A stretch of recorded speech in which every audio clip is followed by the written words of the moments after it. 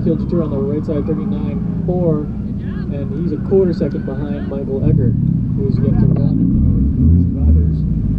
Chris Harvey on the left side picking up a 10th with a 36.5. That'll bring it down to a half second, but stays no better than third place in C Street.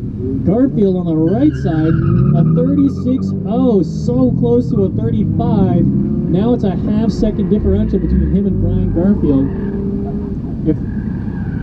I think Garfield's going to have to run a 35 on at least one side in order to take it.